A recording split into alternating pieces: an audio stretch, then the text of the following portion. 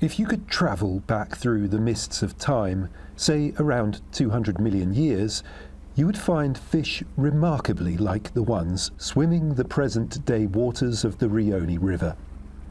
5 critically endangered species of sturgeon still spawn in the Rioni. That is, they travel upstream from the Black Sea to lay their eggs.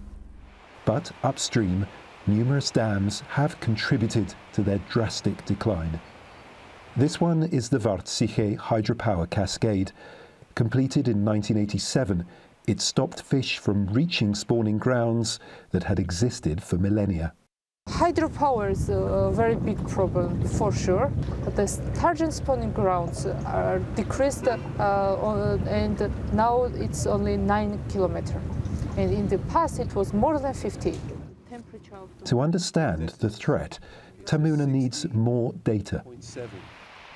Mogeli is ready to help. He remembers the days when the sturgeon were large and plentiful. Catching them now is illegal, but if netted, locals know who to call. We keep it alive, put it in a basket, and wait for Tamuna or the others. They'll come, take a sample, and let them go. The fish are released back into the river. That's delivering results. One species thought to be extinct has been rediscovered, the so-called ship sturgeon.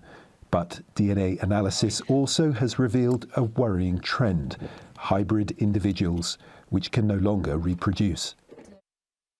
Man's intervention is everywhere. Here, the river has been diverted to reduce seasonal flooding. These sluice gates used to be used for quite a different purpose. If closed, you could trap migrating sturgeon and they could be caught far more easily. Well, thanks to observers on the ground, those kinds of big fishing events are far less common. 12 monitors now patrol a 92-kilometre stretch of the Rioni.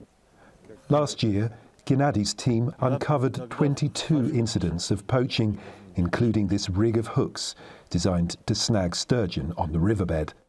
We are in contact with each other over the phone. We pass on information, what is happening in our area. Or, if a boat goes by, I will tell the others where it went, in which direction, and we will react so that if something illegal is happening, we can stop it.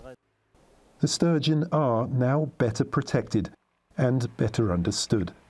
But Georgia's government wants more hydropower on this river, not less. Their survival still hangs in the balance. Robin Forestier-Walker, Al Jazeera, on the Rioni River in western Georgia.